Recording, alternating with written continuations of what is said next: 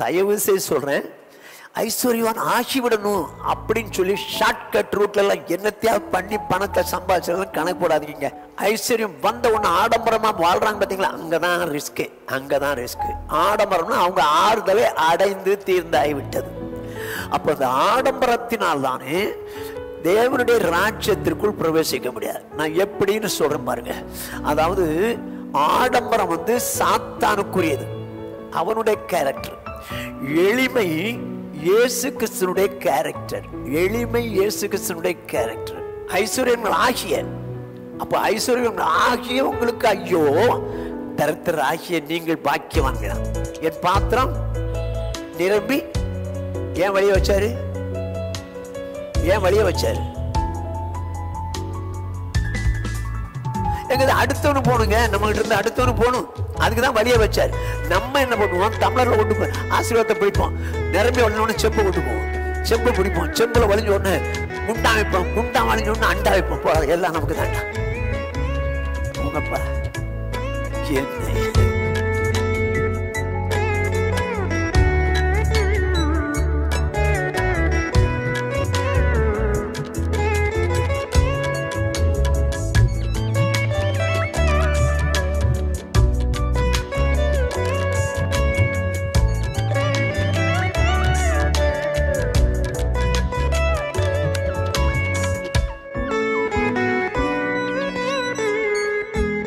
எங்களை நேசிக்கிற எங்கள் மகா பரிசுத்தமுள்ள எங்கள் பரலோக பிதாவே, உம்முடைய பரிசுத்தமுள்ள நாமத்தை வாழ்த்தி ஸ்தோத்திரிக்கிறோம். தேவனே, இந்த நாளிலும் நாங்கள் உம்முடைய வேதத்தை ஆராய்ந்து பார்க்கும்படியாய் கடந்து வந்திருக்கிறோம். இந்த வேளையை கர்த்தர்களுக்கு ஆசீர்வாதமாக்கி தாங்க. வேத வசனங்களை தியானிக்கும் போது அதை கற்றுக்கொள்ள உணர்வுதாங்க, வாழுகிறதற்கு கிருபை தாங்க. இயேசு கிறிஸ்துவின் இன்ப நாமத்தில் பிதாவே. பெயர் ஜீவ புஸ்தகத்திலிருந்து கிறுக்கப்படுவது ஏன் என்கிற தலைப்பின் கீழே கடந்த 3 வாரங்களாக தியானித்தோம். இன்றைக்கு 4வது வாரமாக தியானிக்க போகிறோம். பெயர் ஜீவ புஸ்தகத்திலிருந்து கிறுக்கப்படுவது ஏன். எபிரேயர்களின் நிருபம் 9வது அதிகாரம் 27வது வசனம். அன்றியும் ஒரே தரம் மரிப்பதோ பின்பு நியாய தீர்ப்படைவதோ மனுஷருக்கு நியமிக்கப்பட்டிருக்கிறபடியே. வேதம் சொல்லுகிறது, மனுஷன் மரித்தால் கடைசியில் அவனுக்கு நியாய தீர்ப்பு ஒன்று உண்டு, நியமிக்கப்பட்டிருக்கிறது. அது யாராயிருந்தாலும் சரி, கிறிஸ்தவனோ புறமதஸ்தானோ யாராயிருந்தாலும் சரி, உயர்ந்தவனோ தாழ்ந்தவனோ யாராயிருந்தாலும் சரி, எல்லாரும் இறந்து போனால் ஒரு நாள் நியாய தீர்ப்பு என்பது ஒன்று நியமிக்கப்பட்டிருக்கிறது. ஆனால் நியாய தீர்ப்பு என்ன நடக்குதுன்னு உங்களுக்கு தெரியும். வெளிப்படுத்தின விசேஷம் 20வது அதிகாரம் 15வது வசனம். ஜீவ புஸ்தகத்திலே எழுதப்பட்டவனாக காணப்படாதவன் எவனோ அவன் அக்கினி கடலிலே தள்ளப்பட்டான். வேதம் சொல்லுகிறது, ஜீவ புஸ்தகத்திலே யாருடைய பெயர் இல்லையோ அவர்கள் அக்கினி கடலிலே தள்ளப்பட்டார்கள். அப்படியானால் நியாயத்திற்கும் போது ஆண்டவராக இயேசு நியாயந்திருக்கிறார் என்றும், சில புஸ்தகங்களை வைத்து அந்த புஸ்தகங்களிலே எழுதப்பட்டவைகளின்படியே நியாயந்திருக்கிறார் என்றும் அதில் எழுதப்பட்டிருக்கிறது. அப்படி நியாயந்திருக்கும் போது ஜீவ புஸ்தகம் என்று ஒரு புஸ்தகமும் திறக்கிறார். அந்த ஜீவ புஸ்தகத்தில் யாருடைய பெயர் இல்லையோ அவர்கள் அக்னி கடலுக்குள்ளே போவார்கள் என்று சொல்லி வேதம் சொல்லுகிறது. அப்படியானால் ஜீவ புஸ்தகத்திலே நம்முடைய பெயர் எப்படி வர முடியும்? இப்படி சொன்னவங்களுக்கு புரியும். அதாவது ஜீவ புஸ்தகத்தில் பெயர் இருந்தால் அவன் தேவனுடைய ராஜ்யத்துக்கு போவான். ஜீவ புஸ்தகத்தில் பெயர் இல்லைன்னா தேவனுடைய ராஜ்யத்துக்கு போக மாட்டான். அப்படியானால் தேவனுடைய ராஜ்யத்துக்கு போகிற பேர் எங்கே இருக்குது? ஜீவ புஸ்தகத்தில் இருக்குது. அப்போ தேவனுடைய ராஜ்யத்துக்கு போகிறது எப்படின்னு சொல்லி இயேசு சொன்னார். ஒருவன் மறுபடியும் பிறவாவிட்டால் தேவனுடைய ராஜ்யத்தை காண மாட்டான் என்று மெய்யாவே மெய்யாவுக்கு சொல்லுகிறேன். அடுத்து மறுபடியும் பிறந்தவனை குறித்து சொல்கிறாரு. ஒருவன் ஜலத்தினாலும் ஆவியினாலும் பிறவாவிட்டால் தேவனுடைய ராஜ்யத்தில் பிரவேசிக்க மாட்டான் என்று சொல்லுகிறார். அப்படியானால் மனம் திரும்பி ஞானஸ்நானம் பெற்று பரிசுத்தாய் பெற்றவர்கள் தேவனுடைய ராஜ்யத்திற்கு போக முடியும் என்று இயேசு சொல்கிறார். அப்படி இயேசு சொல்வாரானால் மனம் திரும்பி ஞானஸ்நானம் பெற்று பரிசுத்தாய் பெற்ற ஒருவருடைய பெயர் எங்கே வந்திருந்தப்போ? ஜீவ புஸ்தகத்தில் எழுதப்பட்டு விடுகிறது. அவன் தேவனுடைய ராஜ்யத்துக்கு போகிறவனாக இருக்கிறபடினால ஜீவ புஸ்தகத்தில் அவன் பேர் வந்துடுது.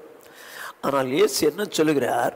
வெளிப்படுத்தின விசேஷம் 3வது அதிகாரம் 5வது வசனம். ஜெயம் கொள்ளுகிறவன் எவனோ அவனுக்கு வெண் வஸ்திரம் தரிப்பிக்கப்படும். ஜீவ புஸ்தகத்திலிருந்து அவனுடைய நாமத்தை நான் கிறுக்கி போடாமல் என் பிதா முன்பாகவோ அவருடைய தூதர் முன்பாகவோ அவன் நாமத்தை அறிக்கையிடுவேன். என்ன சொல்றாரு இயேசு? ஜெயம் கொள்ளுகிறவன் எவனோ அவன் பெயரை ஜீவ புஸ்தகத்திலிருந்து நான் கிறுக்கி போடாமல் அப்படின்றார். அப்படியானால் ஜீவ புஸ்தகத்தில் பேர் இருந்தும் அவர் நினைச்சா கிறுக்கி போடலாம். கிறுக்கி போட்டுருவார். கிறுக்கி போட்டால் நியாயத்திற்கு நாள் அவன் பேர் இருக்காது. அப்படி இருக்கும்போது அப்படிப்பட்டவன் நரகத்துக்கு போயிடுவான். அப்போ எப்போ கிறுக்கிறாரு அப்படின்னு சொல்லி நாம் முதலாவது தியானித்தோம். பாவம் செய்கிறவருடைய பேர் கிறுக்கப்படுகிறது என்று சொல்லி. கடந்த வாரத்திலே நாம் தியானித்தோம் யாக்கோபு நிருபம் 4வது அதிகாரம் 4வது வசனத்திலிருந்து தியானித்தோம். விபச்சாரரே, விபச்சாரிகளே, உலக சிநேகம் தேவனுக்கு விரோதமான பகை என்று அறியீர்களா? ஆகையால் உலகத்துக்கு சிநேகிதனாயிருக்க விரும்புகிறவன் தேவனுக்கு பகைஞன் ஆகிறான். இப்போ பாவம் செய்தா கிறுக்கப்பட்டது. அப்ப பாவத்தை ஜெயிக்கிறவங்களா இருக்கணும். அடுத்து எதை ஜெயிக்கணும்? உலகத்தை ஜெயிக்கணும். உலகம் சாத்தானுக்குரியது. அவன் உலகத்தின் அதிபதி. அவனுக்குரிய இந்த உலகத்தை ஜெயிக்கிறவளாக நாம் வாழணும். எப்படி? உலக பாரம்பரியத்தை ஜெயிக்கணும். உலகத்தாரின் பேச்சு கேட்டு அதன்படி செய்யக்கூடாது, அதை ஜெயிக்கணும். மேல் அதிகாரிகளுக்கு விரோதமாக என்ன போராட்டம் பண்ணக்கூடாது, அதை ஜெயிக்கணும். உலக பிரகாரமான வஸ்திரங்களை உடுத்தி ஆடம்பரமாக இருந்துவிடக்கூடாது என்று சொல்லி தியானித்தோம். இன்றைக்கு யார் பேர் ஜீவ புஸ்தகத்தில் கிறுக்கப்படும் என்பதை குறித்து இந்த நாளிலே தியானிக்க போகிறது என்ன? மத்தேயு எழுதின சுவிசேஷம் 19வது அதிகாரம் 23வது வசனம். அப்பொழுது இயேசு தம்முடைய சீஷர்களை நோக்கி, ஐஸ்வர்யவான் பரலோக ராஜ்யத்தில் பிரவேசிப்பது அரிதென்று மெய்யாகவே உங்களுக்கு சொல்லுகிறேன். என்ன சொல்றார் பாருங்க. இயேசு தான் சொல்றாரு, ஐஸ்வர்யவான்கள் பரலோக ராஜ்யத்தில் பிரவேசிப்பது அரிது, கஷ்டம்ன்றார். கவனமா கேளுங்க. ஐஸ்வர்யவான்கள் போக முடியாதுன்னு சொல்லல, அரிதுன்றார். ஆகவே வேதம் என்ன சொல்றது? நீதிமொழிகளின் புஸ்தகம் 23வது அதிகாரம் 4வது வசனம். ஐஸ்வர்யவான் ஆக வேண்டும் என்று பிரயாசப்படாதே, சுய புத்தியை சாராதே. என்ன சொல்லுது வேதம்? ஐஸ்வர்யவான் ஆக வேண்டும் என்று பிரயாசப்படாதே, சுய புத்தியை சாராதே. அப்போ சுய புத்தி என்ன சொல்லும்? ஐஸ்வர்யவான் ஆக வேண்டும் என்று சொல்லும். கவனமா கேட்டுங்க. சுய புத்தி ஐஸ்வர்யன் ஆகணும், இன்னும் பணம் சம்பாதிக்கணும், இன்னும் நிறைய அதை வாங்கணும், இதை வாங்கணும், பணம் சம்பாதிச்சு இப்படிலாம் வாழணும் அப்படின்னு சுய புத்தி சொல்லும். ஆனால் வேதம் என்ன சொல்லுது? ஐஸ்வர்யன் ஆக வேண்டும் என்று நீ பிரயாசப்படாது. ஏன் இப்படி சொன்னாரு? ஏன் இப்படி வேதம் சொல்லுது? சுய புத்தி சொல்லும், நீ ஐஸ்வர்யனாகு, நல்லா சம்பாதி, நிறைய அதை வாங்க, இதை வாங்க, இப்படி வாங்க, இப்படிலாம் இரு அப்படின்னு சுய புத்தி சொல்லும். ஆனால் வேதம் என்ன சொல்லுது? உன் சுய புத்தியில் சாஞ்சிடாத, ஐஸ்வர்யவானவன் நீ பிரயாசப்படாது. ஏன் ஏன் அப்படி சொல்லுது? இயேசு என்ன சொல்றார் பாருங்க. லூக்கா எழுதின சுவிசேஷம் 6வது அதிகாரம் 24வது வசனம். ஐஸ்வர்யவான்கள் ஆகிய உங்களுக்கு ஐயோ, உங்கள் ஆறுதலை நீங்கள் அடைந்து தீர்ந்தது. என்ன சொல்றார் பாத்தீங்களா? ஐஸ்வர்யவான்களே உங்களுக்கு ஐயோன்னு சொல்லல அவரு. ஐஸ்வர்யவான்கள் ஆகிய, ஐஸ்வர்யங்கள் ஆனீங்கல்ல, உங்களுக்கு ஐயோன்று. ஐஸ்வர்யவான்களே உங்களுக்கு ஐயோன்னு சொல்ல வரல, ஐஸ்வர்யவான்கள் ஆகிய, ஐஸ்வர்யவான் ஆகணும்னு நினச்சி ஐஸ்வர்யவான் ஆகினீங்கல்ல, உங்களுக்கு ஐயோ. ஏன் ஐயோ? உங்கள் ஆறுதலை அடைந்து தீர்ந்தாயிற்று. அவ்வளோதான், இங்கே முடிஞ்சு போச்சுன்றாரு. இங்கே முடிஞ்சு போச்சு. ஏன்? ஐஸ்வர்யங்கள் ஆகும்படி அவங்க ஆக பிரயாசப்பட்டாங்க. ஐஸ்வர்யங்கள் ஆகும்படி பிரயாசப்பட்டாங்க. கர்த்தர் ஆசீர்வதிக்கல, இவங்களே ஐஸ்வர்யம் ஆகணும்னு சொல்லி பிரயாசப்பட்டாங்க. ஆண்டவர் வேதம் சொல்லுது, நீ ஐஸ்வர்யம் ஆக வேண்டும் என்று நீ பிரயாசப்படாதே. ஏன்? உன் சுய புத்தியிலே சாயாதே. அப்போ சுய புத்தி என்ன சொல்லும்? ஐஸ்வர்யம் ஆகணும்னு சொல்லி. ஆனா இயேசு என்ன சொல்றாரு? நீங்கள் ஐஸ்வர்யம் ஆக வேண்டும் என்று நீ பிரயாசப்படாதே. அப்படி பிரயாசப்பட்டால் உன் ஆறுதலை அடைந்து இங்கே தீர்ந்தாயிடுச்சு. இங்கே ஆறுதல் முடிஞ்சு போச்சு, அங்க மேலே இல்லை அப்படின்றாரு. நாம ஐஸ்வர்யம் ஆகணும், இப்படி என்ன பண்ணலாம், அப்படி என்ன பண்ணலாம், இதை ஐஸ்வர்யத்தை சம்பாதிக்கிறதுக்கு அதை என்ன பண்ணலாம், இதை என்ன பண்ணலாம், எங்க இதெல்லாம் நமக்கு தேவையில்லாத வேலை, தேவையில்லாத வேலை. ஆனா கர்த்தர் நம்மை ஆசீர்வதிச்சார், நிச்சயம் ஐஸ்வர்யம் வரும். நான் அதை வேதத்தின்படி உங்களுக்கு சொல்ல விரும்புகிறேன். ஏன் ஐஸ்வர்யவான்கள் ஆகிய உங்களுக்கு ஐயோ, உங்கள் ஆறுதலை அடைந்து தீர்ந்தாயிற்று ஏன் சொல்றாரு? எல்லாருக்கும் தெரிஞ்ச சம்பவம். லூக்கா 16வது அதிகாரம் 19ஆம் வசனம் முதல் 25ஆம் வசனம் முடிய ஒண்ணா வாசிங்க. ஐஸ்வர்யம் உள்ள ஒரு மனுஷன் இருந்தான். சரி. அவன் இரத்தாம்பரமும் விலையேறப்பட்ட வஸ்திரமும் தரித்து அனுதினமும் சம்பிரமமாய் வாழ்ந்து கொண்டிருந்தான். ஐஸ்வர்யம் உள்ள ஒரு மனிதன் இருந்தான். அவன் விலையேறப்பட்ட வஸ்திரமும் இரத்தாம்பரமும் உடுத்தி அனுதினமும் சம்பிரமமாய் வாழ்ந்தான். சம்பிரமமா என்ன? சுகபோகமாய் ஆடம்பரமாய் வாழ்ந்தான். இப்ப அவன்கிட்ட பணம் இருக்குது, வாழ்ந்து போறாங்க, நமக்கு என்ன இல்லை. வேதம் என்ன சொல்லு பாருங்க. ஐஸ்வர்யமுள்ள ஒரு மனிதன் தான். அவன் இரத்தாம்பரமும் விலையேறப்பெற்ற வஸ்திரமும் தரித்து அனுதினமும் சம்பிரமமாய் ஆடம்பரமாய் வாழ்ந்தான். சரியா? வாசிப்போம். லாசரு என்னும் பெயர் கொண்ட ஒரு தரித்திரனும் இருந்தான். சரி. அவன் பருக்கள் நிறைந்தவனாய் அந்த ஐஸ்வர்யவானுடைய வாசல் அருகே கிடந்து. என்னவா? ஒரு லாசருன்னு ஒரு தரித்திரன் இருந்தான். அவன் அந்த ஐஸ்வர்யவானுடைய வாசல் அருகே கிடந்துன்னு இருக்கு. ஆங்கிலத்துல படுத்தே கிடந்தான் இருக்கு. சோ படுத்திருக்கிறான். வாசிக்க. அவனுடைய மேஜிலிருந்து விழுந்த துணிக்கைகளாலே தன் பசியை ஆற்ற ஆசையா இருந்தான். இப்போ அந்த ஐஸ்வர்யவானுடைய மேஜையிலிருந்து விழும் துணிக்கைகளினாலே, அப்படின்னா என்ன?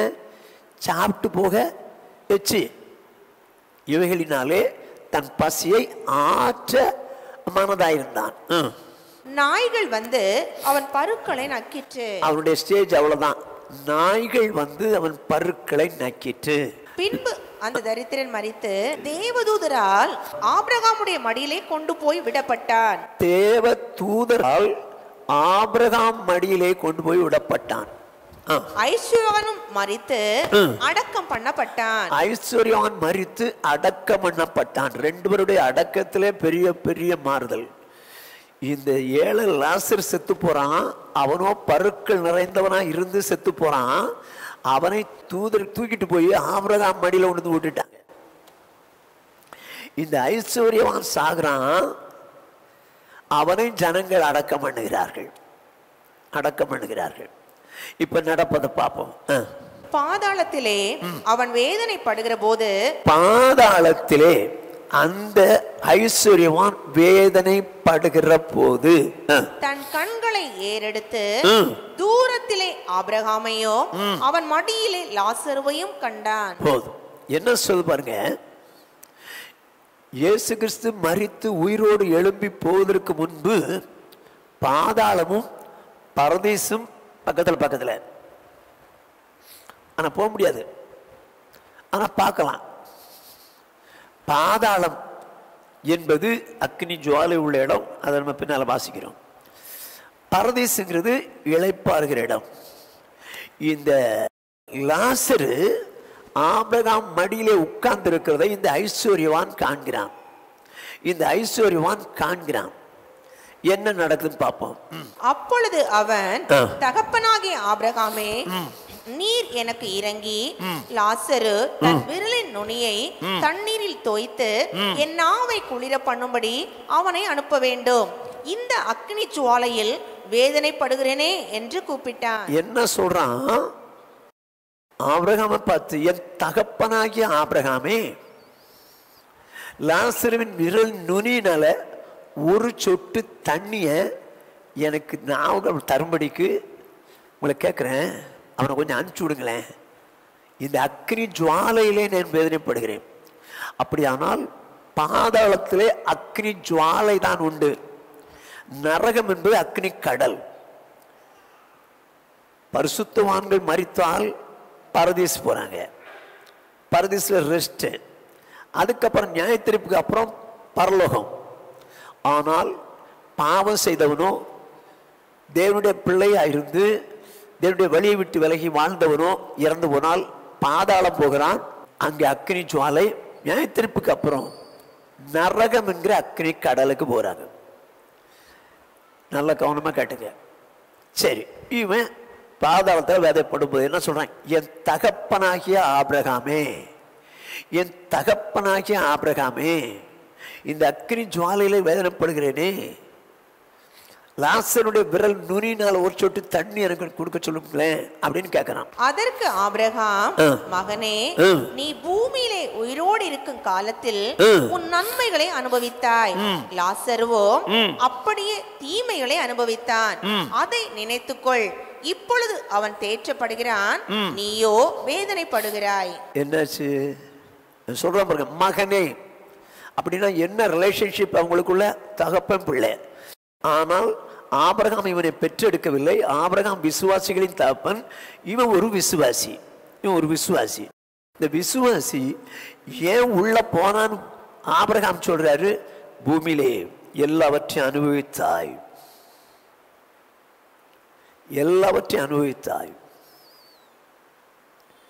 ஆறுதல் அடைஞ்சாச்சுப்பா, அங்கே அடைஞ்சிட்ட. இதைத்தான் சொன்னார் இயேசு.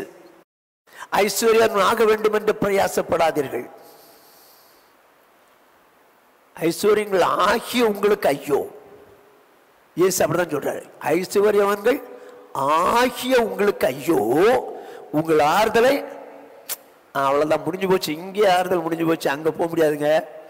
நல்லா கவனிச்சுங்க. அதனால்தான் ஐஸ்வர்யவான்கள் தேவனுடைய ராஜ்யத்தில் பிரவேசிப்பது அரிது அப்படின்னாரு. அப்படியானால் ஐஸ்வர்யங்கள் ஆகி ஆடம்பரமாய் வாழுகிறவன் பெயர் கிறுக்கப்பட்டுவிடும். ஐஸ்வர்யவான்கள் பெயரெல்லாம் கிறுக்கப்பட்டு நான் சொல்ல வரல, நான் அப்படி சொல்ல மாட்டேன்.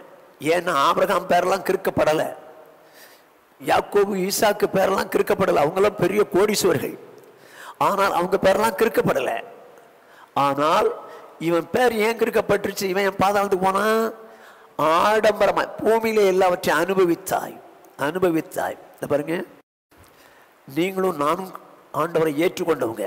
தயவு செய்து சொல்றேன், ஐஸ்வர்யவான் ஆகிவிடணும் அப்படின்னு சொல்லி ஷார்ட்கட் ரூட்ல எல்லாம் என்னத்தையாவது பண்ணி பணத்தை சம்பாதிச்சதெல்லாம் கணக்கு போடாதீங்க.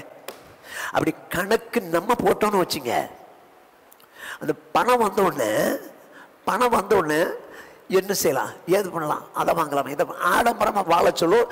நம்ம இங்கே ஆறுதலை அடைந்து விடுவோம். இங்கே முடிஞ்சு போச்சு, மேல ஒண்ணுமே இல்லை, அங்க ஒண்ணுமே அனுபவிக்க முடியாது.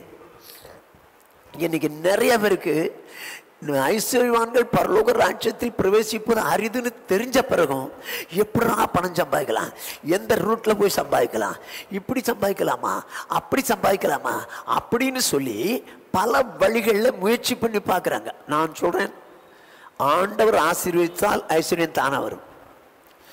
ஏன் ஐஸ்வர்யம் வந்த உடனே ஆடம்பரமா வாழ்றாங்க பார்த்தீங்களா? அங்கதான் ரிஸ்க்கு, அங்கதான் ரிஸ்க்கு. ஆடம்பரம்னா அவங்க ஆறுதலை அடைந்து தீர்ந்தாய்விட்டது. அப்போ அந்த ஆடம்பரத்தினால் தானே தேவனுடைய ராஜ்யத்திற்குள் பிரவேசிக்க முடியாது. நான் எப்படின்னு சொல்றேன் பாருங்க. அதாவது ஆடம்பரம் வந்து சாத்தானுக்குரியது, அவனுடைய கேரக்டர். எளிமை இயேசு கிறிஸ்துனுடைய கேரக்டர், எளிமை இயேசு கிறிஸ்துனுடைய கேரக்டர். நீங்க என்ன கோடி கோடியா வச்சிருந்தாலும் எளிமையா வாழ்ந்த தப்பே இல்லை, அங்க பலனை அனுபவிக்கலாம். ஆனால் நம்ம கொஞ்சம் வந்தாலும் ஆடம்பரமா அப்படி வாங்கணும், இதை வாங்கணும், அதை வாங்கணும், இப்படி பண்ணணும், அப்படி வாழணும், நல்ல ட்ரெஸ் அதை வாங்கணும், இதை வாங்கணும், ஆடம்பரமா வாழணும்னு நினைச்சோம்னா இங்கே ஆறுதலை அடைந்து தீர்ந்தாய்விட்டது, இங்கே முடிஞ்சு போச்சு. இப்போ இயேசு எளிமையானவர், சாத்தான் ஆடம்பர உள்ளவன். நான் எப்படின்னு உங்களுக்கு சொல்றேன். 2 கொரிந்தியரின் புஸ்தகம் 11வது அதிகாரம் 2வது 3வது வசனங்கள். நான் உங்களை கற்புள்ள கன்னிகையாக கிறிஸ்து என்னும் ஒரே புருஷனுக்கு ஒப்பு கொடுக்க நியமித்தபடியால் உங்களுக்காக தேவ வைராக்கியமான வைராக்கியம் கொண்டிருக்கிறேன். இப்ப என்ன சொல்றாரு சபைக்கு? உங்களை கிறிஸ்து என்னும் ஒரே புருஷனுக்கு ஒப்பு கொடுக்கும்படி நான் நியமித்திருக்கிறபடினாலே தேவ வைராக்கியமான வைராக்கியம் கொண்டிருக்கிறேன். அப்போ சபைய ஆண்டவருடைய சமூகத்தில் நிறுத்தி விடணும், அவருடைய கை பிடிச்சு கொடுத்துடணும் அப்படிங்கிற எண்ணத்துல அவர் சபை நடத்துறார். ஆனா என்ன நடக்குது? அடுத்த வருஷம் சொல்றாரு, ஆகிலோ சர்ப்பமானது தன்னுடைய தந்திரத்தினாலே ஏவாளை வஞ்சித்தது போல உங்கள் மனதோ கிறிஸ்துவை பற்றிய உண்மை நின்று விலகும்படி கெடுக்கப்படுமோ என்று பயந்திருக்கிறேன். ஓஹோ, என்ன சொல்றார்? சபைக்கு தான் சொல்றாரு, உங்களை கற்புள்ள கன்னிகையாக கொண்டு போய் நிறுத்தலான்னு ஆசைப்படுறேன். ஆனால் சர்ப்பமானது ஏவாளை தந்திரமாய் வஞ்சித்தது போல உங்கள் மனதும் வஞ்சிக்கப்பட்டு விடுமோ என்று பயந்திருக்கிறேன். சர்ப்பம் ஏவாளை எப்படி தந்திரமா வஞ்சித்து அந்த பழத்தை புசிக்க வச்சதோ அப்படியே உங்க மனசையும் தந்திரமா மாத்திடுவானோ. இவர் என்ன எண்ணி சபை நடத்துறாரு? கற்புள்ள கன்னிகையாக கொண்டு போய் நிறுத்திடணும்னு. அப்ப அவன் என்ன நினைக்கிறான்? தான் உங்களை தந்திரமா மாத்திருவான். எப்படி மாத்துவான்? எப்படிங்க மாத்திர முடியும்? அதுதான் தமிழ்ல அப்படி இல்லை, ஆங்கில your minds should be corrupted from the simplicity that is in Christ னு இருக்கு. என்ன சொல்லுது பாருங்க, your minds should be corrupted from the simplicity that is in Christ அப்படின்னு இருக்கு. அப்படின்னா இயேசு கிறிஸ்துவில் உள்ள எளிமையிலிருந்து உங்கள் மனதை விலக்கி விடுவானோ அப்படின்னு சொல்லி நான் பயப்படுறேன்றாரு. அப்போ கற்புள்ள கன்னிகையாய் அவரிடத்துல நிறுத்தணும் எதிர்மறையாய் சாத்தான் என்ன செய்யலான்னு பாக்குறான்? ஆடம்பரமா மாத்தலாம் பாக்குறான். நான் சிம்பிளிசிட்டியை விட்டுட்டு ஆடம்பரமா வாழு, நீ தான் தேவடைய பிள்ளையாச்ச, நீ தான் நான் வசதியா இருக்கிறதில்ல, நல்ல வாழு அப்படின்னு சொல்லி தன்னுடைய தந்திரத்தினாலே அவன் மனசை மயக்கிடுவானோன்னு எனக்கு பயமா இருக்குது பாட்டுறாரு. ஏன்னா இயேசு எளிமையானவர். நல்ல கவனிச்சுங்க, அதெல்லாம் அப்படிதான் இருக்குது ஆங்கிலத்தில். Your mind should be corrupted from the simplicity that is in Christ. Our சிம்பிளானவர். Okay. ஆனா சாத்தானை குறித்து வேதம் என்ன சொல்லுது? வாசிப்போம். ஏசாயா தீர்க்க தரிசன புஸ்தகம் 14வது அதிகாரம் 12வது வசனம். அதிகாலையின் மகனாகிய விடிவெள்ளியே, நீ வானத்திலிருந்து விழுந்தாயே, ஜாதிகளை ஏனப்படுத்தினவனே, நீ தரையிலே விழ வெட்டப்பட்டாயே. ஓ, என்ன சொல்றது? அதிகாலையின் மகனாகிய விடிவெள்ளியே அப்படின்னு இருக்குது தமிழ்ல. ஆங்கிலத்துல ஓ லூசிஃபர் அப்படின்னு இருக்குது. அவன் பேர் லூசிஃபர். அவனை பார்த்து சொல்ற, நீ விழ வெட்டப்பட்டாயே. எதுனால இப்படி கீழே வந்தான்? 11வது வசனம். உன் ஆடம்பரமோ உன் வாத்தியங்களின் முழக்கமோ பாதாளத்தில் தள்ளுண்டு போயிற்று. உன் ஆடம்பரம். சாத்தான் எப்படிப்பட்டவனா இருக்கணும்னு நினைக்கிறான்? ஆடம்பரமா இருக்கணும்னு நினைக்கிறான். கவனமா கேட்டுங்க, ஆடம்பரமா இருக்கணும்னு நினைக்கிறான். ஐஸ்வர்யம் தப்பே கிடையாது. ஆனால் ஐஸ்வர்யவன்கள் ஆகிய உங்களுக்கு ஐயோ, உங்கள் ஆறுதலை அடைந்து தீர்ந்தாயிற்று. ஏன் நீங்க ஆடம்பரமா வாழ்றீங்க? நீங்க அப்படி இப்படி அதை வாங்கி இதை வாங்கி இந்த மாதிரி ட்ரெஸ்ஸை போட்டு அப்படி வாங்கி இப்படி வாங்கி நல்ல என்கிட்ட பணம் இருக்குதுன்னு அப்படி ஆடம்பரமா, அந்த ஆடம்பரம் தான் பாதாளத்துல கொண்டு போய் தள்ளிடுச்சு. இன்னும் வேதம் என்ன சொல்லுது? ஏசாயா தீர்க்க தரிசன புஸ்தகம் 5வது அதிகாரம் 13வது 14வது வசனங்கள். என் ஜனங்கள் அறிவில்லாமையினால் சிறைப்பட்டு போகிறார்கள். என்ன சொல்றாரு பாருங்க, என் ஜனங்கள், தேவனுடைய ஜனங்கள் அறிவு இல்லாமையினாலே சிறைப்பட்டு போகிறார்கள். எங்க? பாதாளத்துக்கு சிறைப்பட்டு போகிறார்கள். ஏன் ஜனங்கள்? அறிவு இல்லாதனால, தேவனை குறித்த சரியான அறிவு இல்லாதனால பாதாளத்துக்கு சிறைப்பட்டு போகிறார். சொல்லிட்டு என்ன சொல்றார் பாருங்க, அவர்களில் கனம் உள்ளவர்கள் பட்டினியினால் தொய்ந்து போகிறார்கள். ஐயோ, நல்ல ஏன் ஜனங்கள் தான் கனமுள்ளவர்கள், நல்ல வசதி உள்ளவர்கள், நல்ல வாய்ப்பு உள்ளவர்கள், எல்லாருக்கு மத்தியில கனம் பெற்றவர்கள். அவர்கள் கனம் உள்ளவர்கள் பட்டினினால் தோய்ந்து போய்விட்டார்கள். சாப்பாடு கூட இல்ல. அவர்களுடைய திரளான கூட்டத்தார், அவர்களின் திரளான கூட்டத்தார். எவர்களின் திரளான கூட்டத்தார்? என் ஜனத்தில் உள்ள திரளான கூட்டத்தார். கவனமா கேட்டுங்க. என் ஜனத்தில் உள்ள திரளான கூட்டத்தார் தாகத்தால் நான் வறண்டு போகிறார்கள். அடேடே, பட்டினியா வேற இருக்கிறானா? நாக்கும் வறண்டு போச்சான். ஐஸ்வர்யவானுக்கு நாக்கு வறண்டுதான்னு சொன்னான். என் நாக்கு வறண்டு போச்சு, தண்ணி தொட்டு தாங்கன்னு சொன்னானா? நாக்கு வறண்டு போச்சு. சாப்பாட்டுக்கும் வழி இல்லை, தண்ணிக்கும் வழி இல்லை. யாருடைய ஜனங்களுக்கு? தேவனுடைய ஜனங்களுக்கு. அவங்க என்ன ஆனாங்க? சிறைப்பட்டு போயிட்டாங்க. அவங்களுக்கு சாப்பாட்டுக்கும் வழி இல்லை, தண்ணிக்கும் வழி இல்லை. என் ஜனங்கள் அறிவில்லாம இப்படி ஆயிட்டாங்களே சொல்லிட்டு என்ன சொல்றாரு பாருங்க. அதி நிமித்தம் பாதாளம் தன்னை விரிவாக்கி தன் வாயை ஆவென்று மட்டில்லாமல் திறந்தது.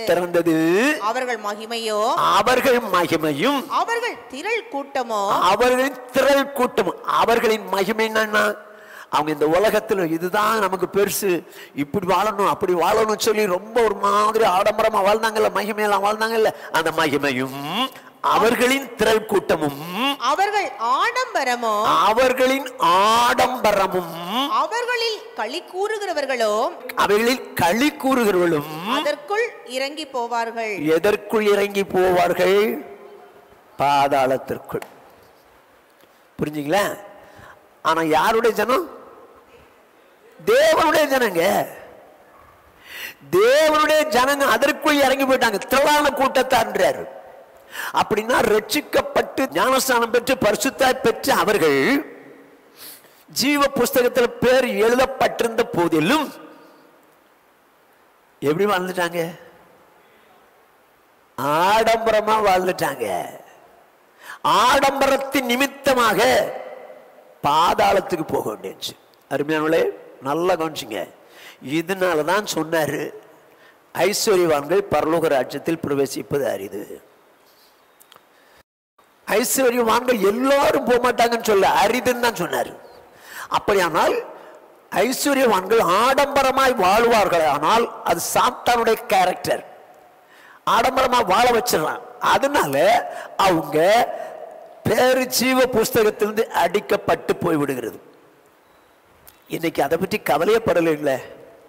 அதனால தான் ஆண்டவர் சொன்னார், ஐஸ்வர்யவான்கள் ஆகிய ஐஸ்வர்யவான்களே உங்களுக்கு ஐயோன்னு சொல்லல, ஐஸ்வர்யவான்கள் ஆகிய உங்களுக்கு ஐயோ, உங்கள் ஆறுதலை அடைந்து திந்தாயிற்று. அப்ப நாம ஐஸ்வர்யன் ஆயிரணும், இப்படி பண்ணி அப்படி பண்ண, அதை பண்ணி இதை பண்ணி, இப்படி ஆயிரணும்னு சொல்லி அது மாதிரிலாம் கணக்கு போட்டு ஐஸ்வர்யன் ஆகி இப்படி வாழலாம், எப்படி ஆடம்பரமா வாழலாம், இப்படி எல்லாம் வாழும்போது தான் அவருடைய ஜனங்கள் இங்க எல்லாவற்றையும் அனுபவிச்சிடறாங்க. அதுக்கு மேல அங்க பேர் கிறுக்கப்பட்டு போனதுனால நரகத்துக்கு போறாங்க. இந்த இடத்தை வாங்குறதுக்கு முன்னால உள்ளகரத்துல உள்ள சர்ச்சில் உள்ள ஒரு விசுவாசி என்கிட்ட சொல்றாரு, பாஸ்டர், ரெட் ஹில்ஸ் பக்கத்தில் பிளாட் போட்டு விட்டுக்கிறாங்களாம். நம்மகிட்ட இவ்வளோ பணம் இருக்கு, அதில் ஒன்று செய்வோம், சர்ச் பணத்தில் ஒரு 2 பிளாட்டு வாங்கிடுவோம். ஒருவேளை நமக்கு சரியான இடத்துல, பூந்தமல்லி எங்கேயாவது சரியான இடத்துல ஒரு இடம் கிடைச்சிச்சுன்னு வச்சுங்க, அதை வித்துட்டா அப்ப நிறைய விலைக்கு விற்கலாம், அதை வித்து இங்க போடலாம். இது யார் கணக்கு? அந்த பிரதர் நமக்கு கணக்கு சொல்லி தெரியாது. நான் சொன்னேன், இந்த கணக்கெல்லாம் அவருக்கு ஒத்து வராது, எப்ப வேணுமோ அப்போ நமக்கு எல்லாத்தையும் தர போறாரு அப்படின்னு சொன்னேன். ஆனால் அவர் அங்க போய் 2 பிளாட் வாங்கிட்டாரு. அவருக்கு நல்ல வசதி இருக்குது, நல்ல வசதி உள்ளவர். ஆனால் அங்க போய் 2 பிளாட் வாங்கிட்டார். திடீர்னு கவர்மெண்ட் அந்த இடம் கவர்மெண்ட்டுக்குரியதுன்னு எல்லாத்தையும் எடுத்துருச்சு.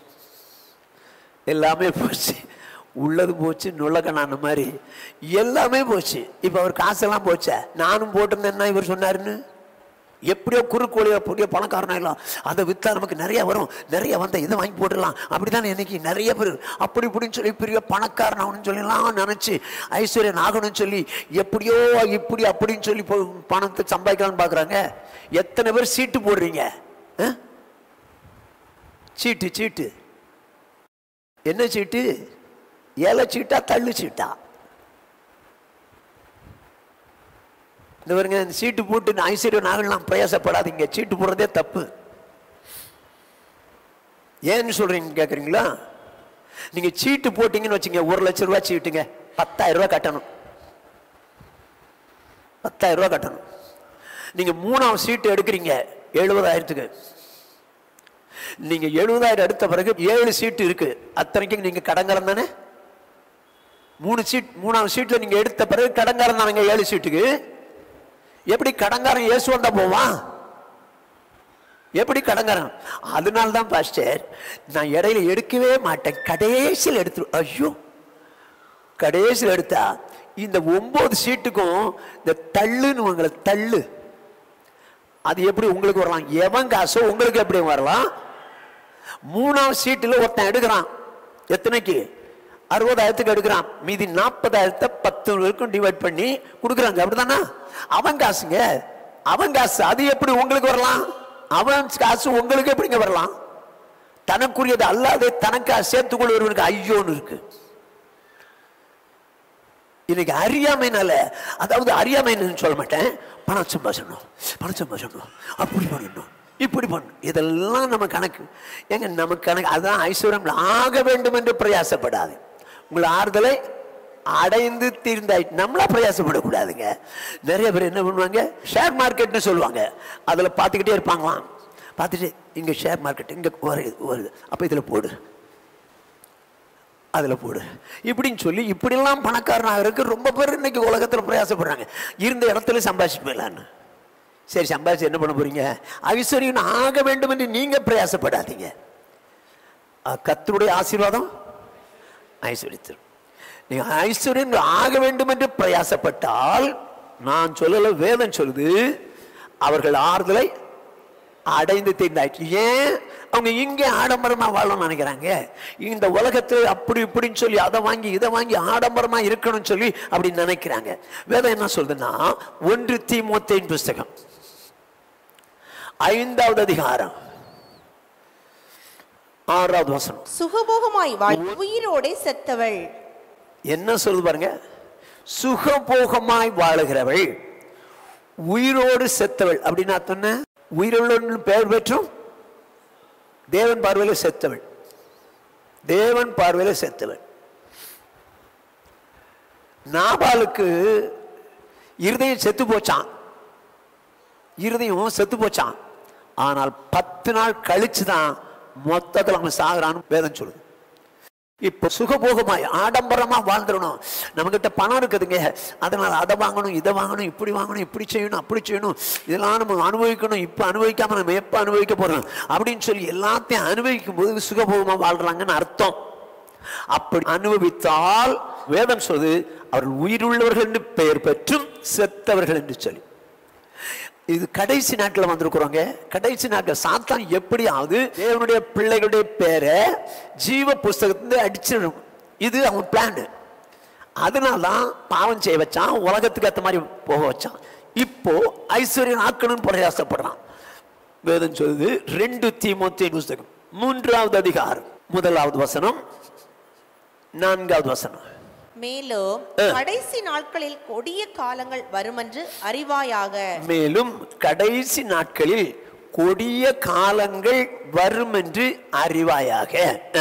4வது வசனம். துரோகிகளாயோ, துணிகரம் உள்ளவர்களாயோ, இருமாப்புள்ளவர்களாயோ, தேவ பிரியராயிராமல் சுகபோக பிரியராயும்.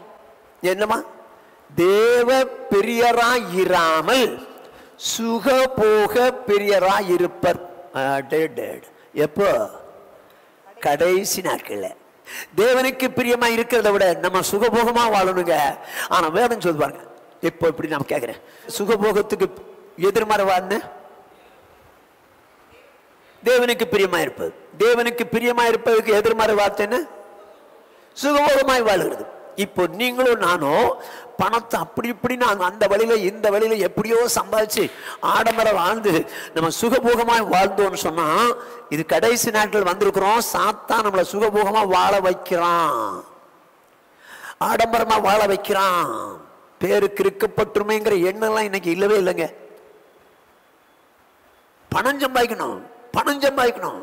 எப்படி எந்த ரூட்ல போனாலும் சரி, அது ஷார்ட்கட்டோ இது கரெக்டான வழியோ எப்படியோ ஒன்று பணத்தை சம்பாதிச்சு நம்ம ஆடம்பரம் வாழ்ந்துடணும். No brother, no sister. அந்த ஆடம்பரத்தினால்தான் கிரிக்கிறார்.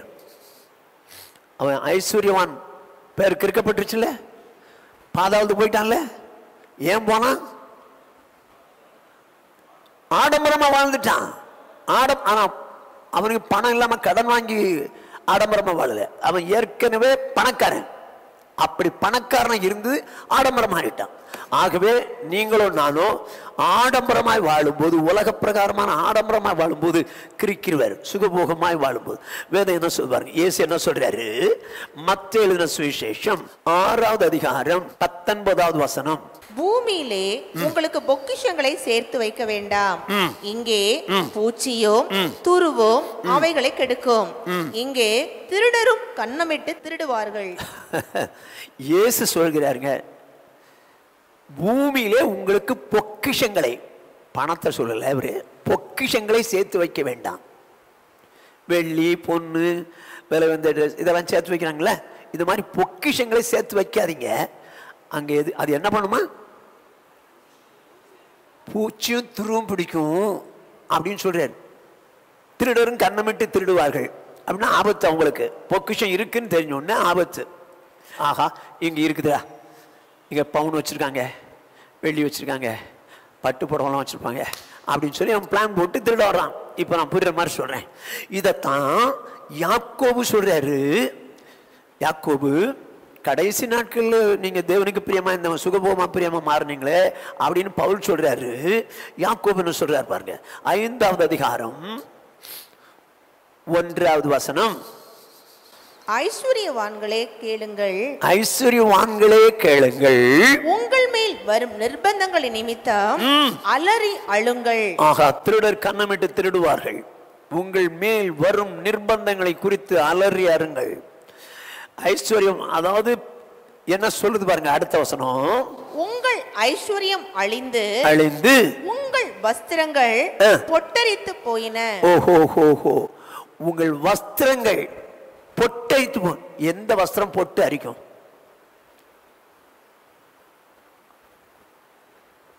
பட்டுப்படவை தான் பொட்டு அரிக்கும்.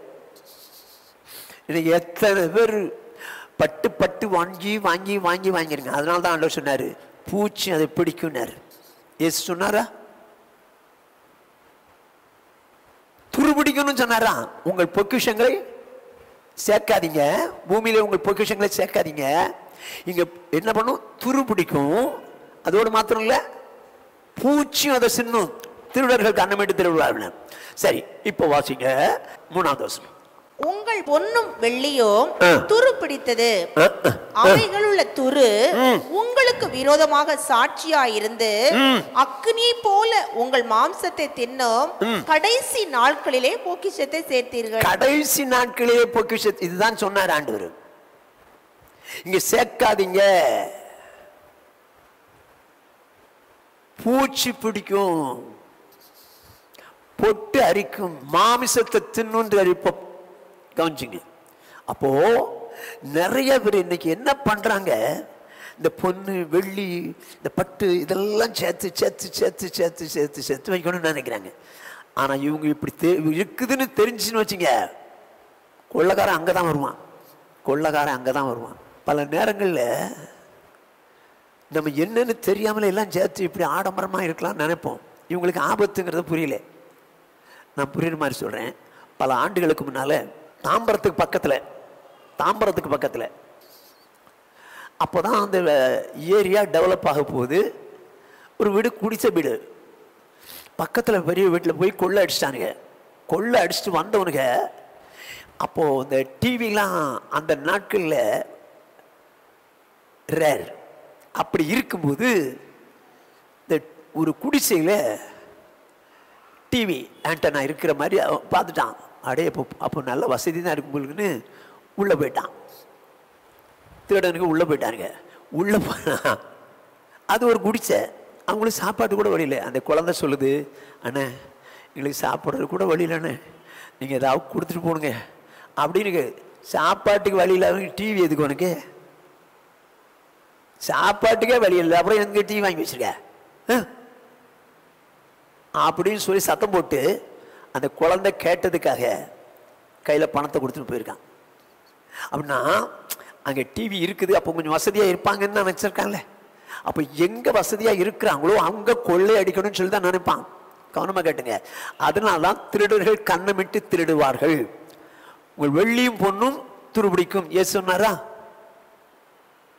இயேசு சொன்னார் அது மாம்சத்தை தின்னுன்று. இப்போ கடைசியிலையும் சொல்லியிருக்குது, யாக்கோபும் சொல்றாரு உங்கள் மாம்சத்தை தின்னும். அது என்ன உங்களுக்கு அந்த துரு உங்களுக்கு ரொம்ப சாட்சியாயிரும். 5வது வசனம் படிங்க பாப்போம். பூமியிலே நீங்கள் சம்பிரமமாய் வாழ்ந்து சுக போகத்தில் உழண்டீர்கள். கொளுத்தவரை அடிக்கும் நாளில் நடக்கிறது போல உங்கள் இருதயங்களை போஷித்தீர்கள். ஓஹோ, பூமியிலே நீங்க என்ன பண்ணிட்டீங்க? நல்லா ஜாலியா இருந்தீங்கப்பா. பூமியிலே நீங்க கொளுத்ததை அடிச்சு ஜாலியா இருந்துட்டீங்க அப்படின்னு சொல்றாரு. இப்போ தயவுசெய்து சொல்றேன், நமக்குள்ள பணத்துக்கு மேல ஐஸ்வர்யம் ஆக வேண்டும் என்று பிரயாசப்படக்கூடாது. ஐஸ்வர்யம் வந்தா சரி, அவரா தந்தாருன்னா அதுல ஒரு குறை வராது இப்படின்னு சொல்றேன். வேதம் சொல்றது 1 தீமோத்தேயின் புஸ்தகம் 6வது அதிகாரம் 10வது வசனம். பண ஆசை எல்லா தீமைக்கும் வேறாயிருக்கிறது. சிலர் அதை இச்சித்து விசுவாசத்தை விட்டு வழுவி அநேக வேதனைகளாலே தங்களை உருவ குத்தி கொண்டிருக்கிறார்கள். போதும். என்ன சொல்லுது பாருங்க, பண ஆசை எல்லா தீமைக்கும் வேறாயிருக்கிறது. சிலர் அதை இச்சித்து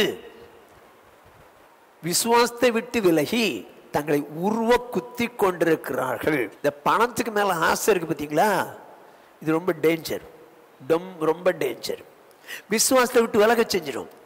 வர வேண்டியது நமக்கு பணம், அதுக்கு போய் சொன்னா என்ன, திருநா என்ன, என்னமா இதை தூக்கி அதை போட்டா என்ன, அப்படி தூக்கி இப்படி பண்ணா என்ன அப்படின்னு சொல்லி நம்மளை எந்த வேலையும் செய்ய வச்சிடும்.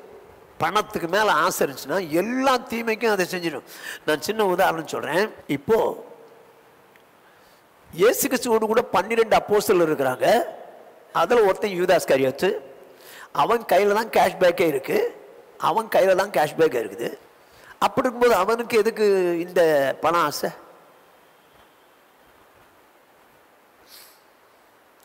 எதுக்கு அவனுக்கு பண ஆசை?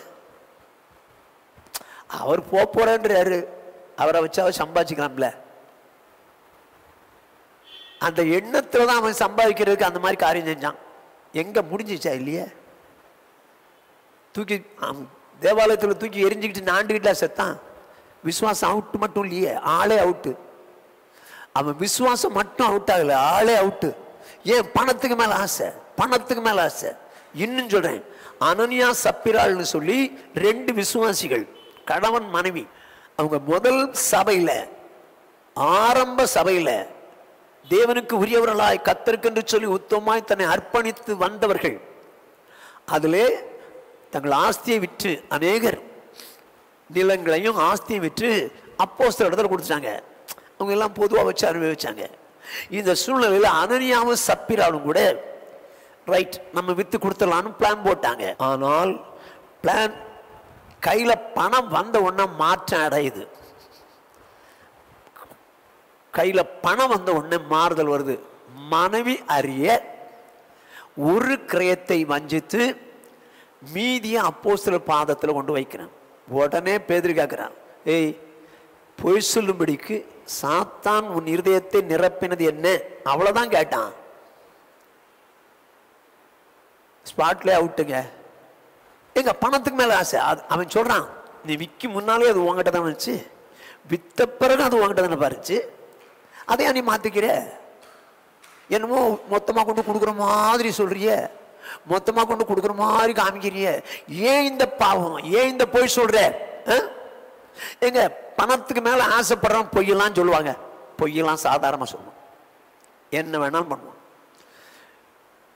இந்த நாளில் வந்திருக்கிற அருமையான தேவ ஜனமே, ஐஸ்வர்யங்கள் ஆக வேண்டும் என்று பிரயாசப்படாதீர்கள். ஏன்? ஆறுதலை அடைந்து தீர்ந்தாயிற்று. இப்போ ஆண்டவருடைய வசனம் என்ன சொல்லி பார்ப்போம். நீதிமொழிகளின் புஸ்தகம் 10வது அதிகாரம் 22வது வசனம். கர்த்தரின் ஆசீர்வாதமே ஐஸ்வர்யத்தை தரும். அதனோட அவர் வேதனையை கூட்டார். என்னவா?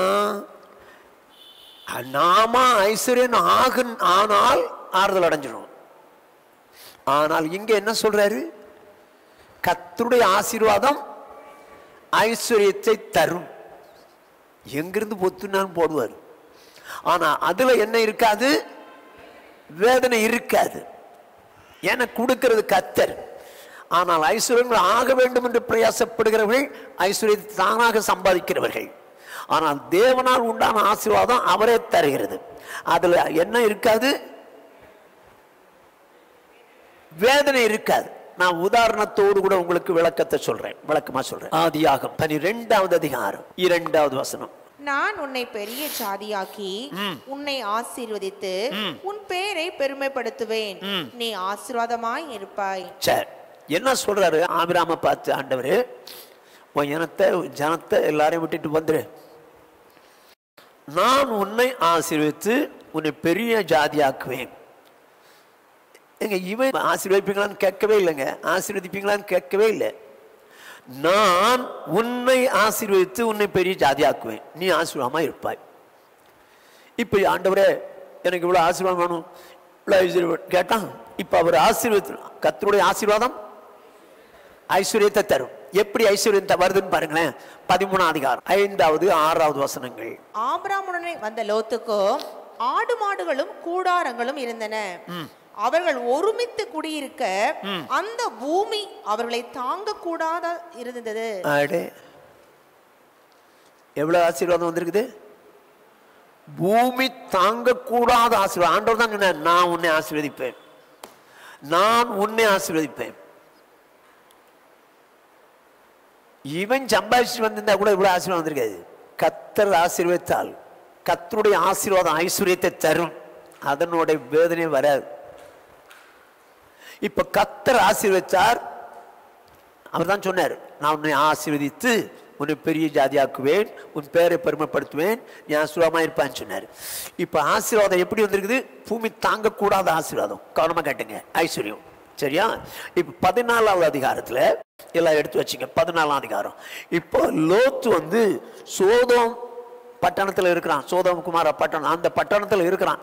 அந்த பட்டணத்துல இருக்கும்போது எதிரி ராஜா வந்து இந்த சோதோம் குமார பட்டணத்தை பிடிச்சு அதில் உள்ள பொருட்கள், அடுத்தது இந்த லோத்தினுடைய குடும்பம், பொருட்கள் எல்லாத்தையும் கொண்டு போயிட்டாங்க. சோதோம் பட்டணத்து ராஜாவா இருக்கட்டும், குமார பட்டணத்து ராஜாவா இருக்கட்டும், அவங்களால ஜெயிக்கவே முடியல. அவங்க எதிரி ராஜாக்களை ஜெயிக்க முடியல. அவங்க மொத்தத்துல வந்து எல்லா பொருட்களையும் முடிச்சு போயிட்டாங்க. லோத்து மனைவி பிள்ளைகள் எல்லாரையும் முடிச்சு போயிட்டாங்க. இந்த சூழ்நிலையில ஒருத்தன் வந்து ஓடி வந்து சொல்றான், யார்கிட்ட? ஆபிரகாம்கிட்ட, ஐயா இப்படி கொண்டு போயிட்டாங்கன்னு. உடனே 318 வேலைக்காரங்களை கையில வச்சிருக்கிறான் ஆபிரகாம். அவன் கூட்டிட்டு போறான் பாருங்க. கூட்டிட்டு போயிட்டு அவங்கள மீட்டுட்டு வர்றான், எல்லா பொருட்களை மீட்டுட்டு வர்றான். லோத்து அவன் குடும்பத்தை மீட்டுட்டு வர்றான், ஜனங்களையும் மீட்டுட்டு வர்றான். இவங்க கொள்ளையடிச்சு போன எல்லா பொருட்களையும் மீட்டுட்டு வர்றான். கவனமா கேட்டுங்க, எல்லா பொருட்களையும் மீட்டுட்டு வர்றான். இப்படி மீட்டு வரும்போது அந்த சோதோம் ராஜா என்ன சொல்றாரு பாருங்க, வாசிங்க. 14ஆம் அதிகாரம் 21 23. சோதோமின் ராஜா ஆபிரகாமை நோக்கி, ஜனங்களை எனக்கு தாரும், பொருட்களை நீர் எடுத்துக்கொள்ளும் என்றான். என்ன சொல்றான்? 318 பேரை வச்சு இவ்வளவு அடிச்சு காலி பண்ணி இவங்களெல்லாம் மீட்டு கொண்டு வந்தீங்களே, அப்படின்னா எனக்கு இந்த ஆட்களை மட்டும் கொடுத்துருங்க. நீங்க அங்கிருந்து கொள்ளையடிச்சு வந்தீங்க பார்த்தீங்களா, அந்த பொருளெல்லாம் நீங்க கொண்டு போங்கன்றான். அந்த பொருளெல்லாம் நீங்க கொண்டு போங்கன்றான். நம்மளா இருந்தா என்ன பண்ணுவோம்? அவன் என்ன சொல்றான் பாருங்க. அதற்கு ஆபிரகாம் சோதோமின் ராஜாவை பார்த்து, ஆபிரகாமை ஐஸ்வர்யன் ஆக்கினேன் என்று, ஆபிரகாமை ஐஸ்வர்யன் ஆக்கினேன் என்று நீர் சொல்லாதபடிக்கு நான் ஒரு சரட்டையாகிலும் பாதரட்சையின் வாரையாகிலும் உமக்கு உண்டானவைகளில் யாது ஒன்றை ஆகிலும் எடுத்துக் கொள்ளேன் என்று வானத்தையும் பூமியும் உடையவராகிய உன்னதமான தேவனாகிய கர்த்தருக்கு நேராக என் கையை உயர்த்துகிறேன். அவ்வளவுதான். என் ஆண்டவர் என்னை ஆசீர்வதிக்கிறவர். அப்பா, என் ஆண்டவர் என்னை ஆசீர்வதிக்கிறவர். நீ என்னை ஐஸ்வர்யன் ஆக்கினேன் என்று சொல்லுறதுக்கு ஒரு சரடு கூட எடுக்கணும். அப்படி எடுத்து கடைசியில் என்ன சொல்லுவ? ஆபிரகாம் ஐஸ்வர்யன் ஆக்கினதே நான் தான் அப்படித்தானே. எனக்கு உன் சரடு கூட வேணாம்பா, ஒன்றும் வேணாம்பா, நான் வானத்துக்கு நேர கையை நிட்டுறேன். ஏன்னா அவர் எனக்கு தர வல்லவர், அவர் எனக்கு தர வல்லவர். இதுவரைக்கும் ஆசீர்வாதத்தை தந்தது யாரு? கர்த்தர். எனக்கு அவர் தர வல்லவர் அப்படின்னு சொல்லி கையை உயர்த்திட்டான். அப்படின்னா தேவன் தான் ஐஸ்வர்யத்தை தரணும் அப்படின்னு நினைக்கிறான். இவன் எங்கேயும் ஐஸ்வர்யத்தை சம்பாதிச்சவனெல்லாம் நினைக்கல. இப்ப நடக்கிற சம்பவத்தை பார்ப்போம். இப்ப ஆபிரகாம் குறித்து இயேசு என்ன சொல்றார்? இப்ப ஐஸ்வர்யவான்கள் தேவனுடைய ராஜ்யத்தில் பிரவேசிப்பது அரிது. ஆபிரகாமுக்கு எவ்வளவு ஆசை இருக்கு? பூமி தாங்க கூடாத ஆசை இருக்கு, சரிதானா? இப்ப அவன் எங்கும் போயிருக்க கூடாது. ஆக்சுவலா ஐஸ்வர்யங்கள் போகிறது அரிதுன்னு அவன் போயிருக்க முடியாது.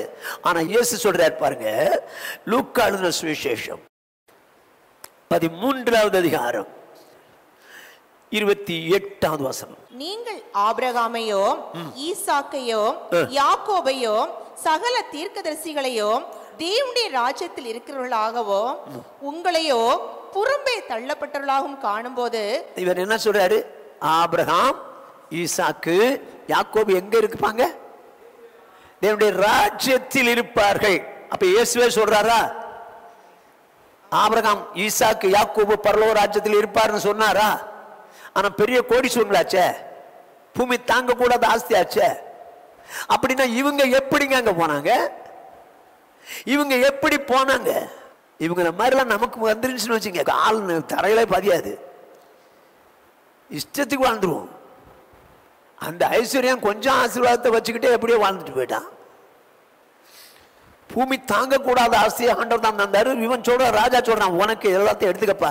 நோ, ராஜா என்னை ஐஸ்வர்யன் ஆக்கினேன் என்று சொல்லி நீ சொல்லாதபடிக்கு என் கையை மேல உயர்த்துறேன். ஆண்டவர் என்னை ஆசீர்வதிக்க வல்லவர், எனக்கு வேணவே வேணாம்பா அப்படின்ட்டான்.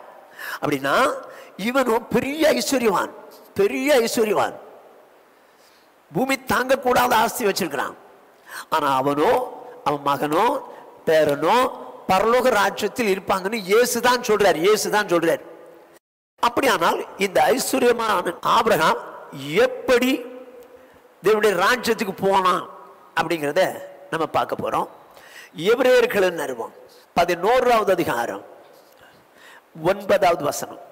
விசுவாசத்தினாலே அவன் வாக்குத்தத்தம் பண்ணப்பட்ட தேசத்திலே பரதேசியை போல சஞ்சரித்து அந்த வாக்குத்தத்தத்திற்கு உடன் சுதந்திரராகிய ஈசாக்கோடும் யாக்கோபோடும் கூடாரங்களிலே குடியிருந்தான்.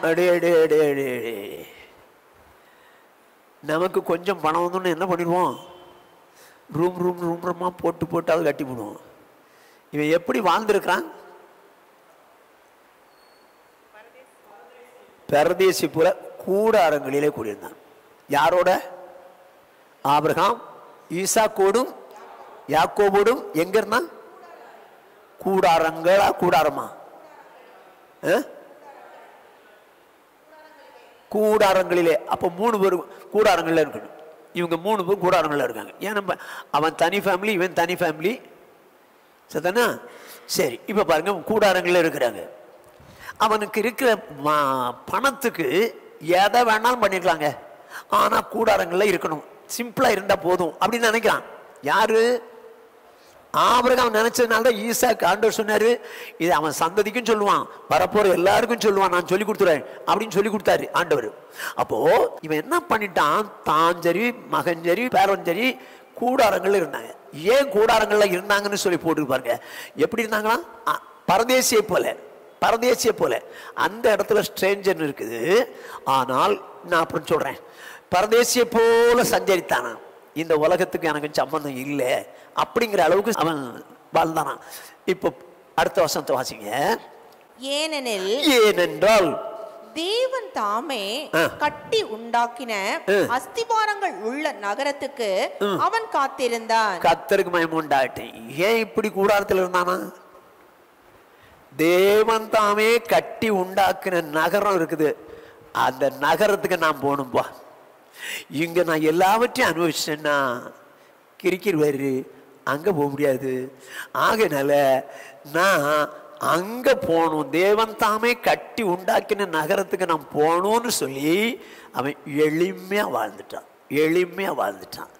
அதோடு மாத்திரம் இல்ல, 13வது வசனத்தை வாசிப்போம். இவர்கள் எல்லாரும் வாக்குத்தத்தம் பண்ணப்பட்டவைகளை அடையாமல், இவர்கள் எல்லாரும் மீன்ஸ் ஆபிரகாம், ஈசாக்கு, யாக்கோபு, சாராள், இவங்களை பற்றி எல்லாம் போட்டிருக்கு.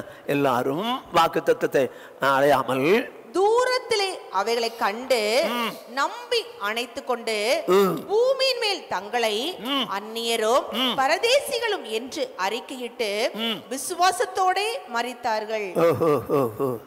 என்னவா?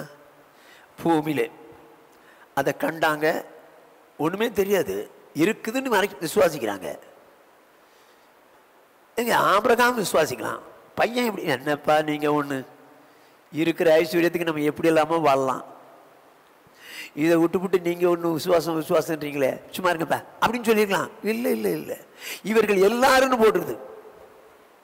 ஆபிரகாம், ஈசாக்கு, யாக்கோபு இவர்கள் எல்லாரும் என்ன பண்ணாங்களாம்? அந்நியரும் பரதேசியும் என்று அறிக்கையிட்டு மரித்தார்கள். அது என்ன அந்நியர்? ஆங்கிலத்தில் ஸ்ட்ரேஞ்சர்ஸ் அப்படின்னு போடு, ஸ்ட்ரேஞ்சர் அண்ட் பில்கிரிமேஜ் இருக்கு. அப்படின்னு அர்த்தம் என்ன? இந்த உலகத்துக்கு நான் அந்நியன், பரிசுத்தமான நகரத்துக்கு போகக்கூடியவன் அப்படின்னு சொல்லி இங்க எப்படி வாழ்ந்துட்டானா? அந்நியரும். அதை அறிக்கைட்டுனா ஒன்னு சொல்லி சொல்லி வாழ்ந்துருக்கணும், இல்ல நான் செயல்பாட்டில் வந்துருக்கணும். செயல்பாட்டில் வந்துச்சுதான். இந்த உலகம் எனக்கு ஒண்ணும் இல்லைங்க, அவர் கட்டி உண்டாக்கின இந்த நகரத்துக்கு நான் காத்திருக்கிறேன். ஆகவே நானும் என் பிள்ளைகளும், மகனும் பேர பிள்ளையும் கூடாரத்தில் குடியிருப்போம். இங்க நாங்க அந்நியருங்க, இந்த உலகத்துக்கு அந்நியருங்க, இந்த உலகத்துக்கு எனக்கு சம்மந்தமே கிடையாது, நான் அந்நியர். அதே நேரத்தில் நான் பரதேசி. பரதேசின்னா பரலோகத்துக்கு போகக்கூடியவன், பரிசுத்தமான இடத்துக்கு போகக்கூடியவன். அதனால நான் சிம்பிளா வாழ்றேன்னு வாழ்ந்துட்டு அப்படியே அறிக்கையிட்டு மறிச்சிட்டாங்க, செத்து போயிட்டாங்க. அப்படியே அறிக்கையிட்டு செத்து போயிட்டாங்க. இப்போ வேதம் சொல்றத பார்ப்போம். அவங்க சிம்பிளா வாழ்ந்திருக்கிறாங்க. இப்ப இயேசு என்ன சொல்றாரு பார்ப்போம். லூக்கா எழுதின சுவிசேஷம் 6வது அதிகாரம்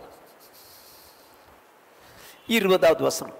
அப்பொழுது அவர் தம்முடைய சீஷர்களை நோக்கி பார்த்து, தரித்திரராகிய நீங்கள் பாக்கியவான்கள், தேவனுடைய ராஜ்யம் உங்களுடையது.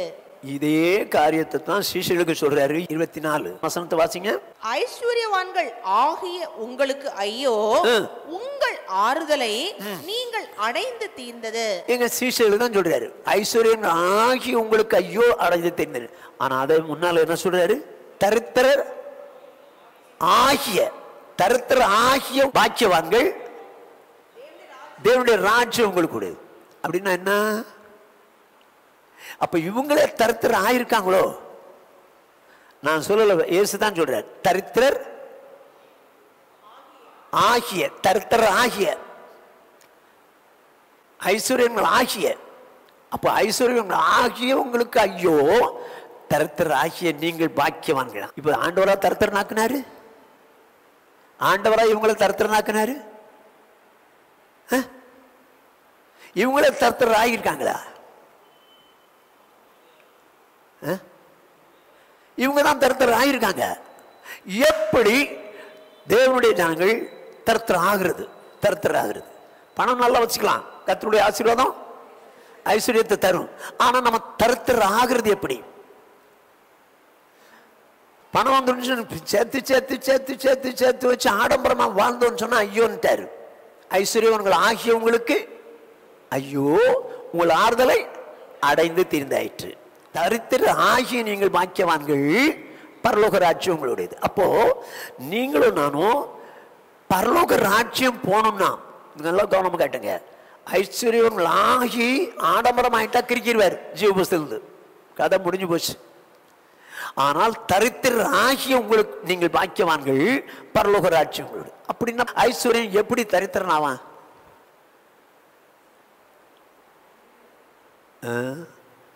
இயேசு என்ன சொல்றார் பாபா? லூக்கா எழுதின சுவிசேஷம் 11வது அதிகாரம் 41வது வசனம். உங்களுக்கு உண்டானவைகளில் பிச்சை கொடுங்கள், அப்பொழுது சகலமும் உங்களுக்கு சுத்தமாயிருக்கும். இப்போ நமக்கு உண்டானது என்ன பண்ணுமா? பிச்சைக்காரனுக்கு எவ்வளவு கொடுப்பீங்க? நமக்கும் ஐஸ்வர்யம் கர்த்தர் கொடுத்திருக்காரு. பிச்சைக்காரங்களுக்கு எவ்வளவு கொடுப்பீங்க? இப்ப தருத்தர் ஆகணும், தருத்தர் ஆகணும். அப்ப பணம் நம்ம கிட்ட இருந்து போனாதான் தருத்தர் ஆகும். பணம் நம்ம கிட்ட இருந்து போகணும்னா யாருக்கு கொடுக்கணுமா? போச்சு. பிச்சைக்காரனுக்கு பிச்சை கொடுக்கணுங்க. அப்ப உங்க பணம் அங்க போகுதுன்னு அர்த்தம். அப்ப நீங்க குறையறீங்கன்னு அர்த்தம்.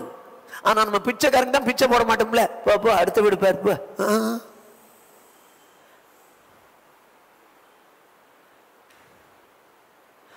ஏழைக்கு இறங்குறவன் கர்த்தருக்கு கடன் கொடுக்கிறான், கர்த்தர் அதை திருப்பி கொடுப்பாரு. எங்க பிச்சைக்காரனுக்கு பிச்சை போடுங்க. வேதம் என்ன சொல்றா? ஐஸ்வர்யவானும் தருத்தரும் ஒருவர் சந்திக்கிறார்கள். ஏன் சந்திக்க வச்சாரு? ஏன் சந்திக்க வச்சாரு? சரிங்க, நான் ஐஸ்வர்யம் வச்சுக்கோ. ஏன் என்ன ஒரு தருத்தரனை தங்க சந்திக்க வச்சாரு? ஒரு பிச்சைக்காரனை தன் சந்திக்க வச்சாரு. நான் அவனுக்கு கொடுப்பனா இல்லையான்னு பார்க்கதாங்க.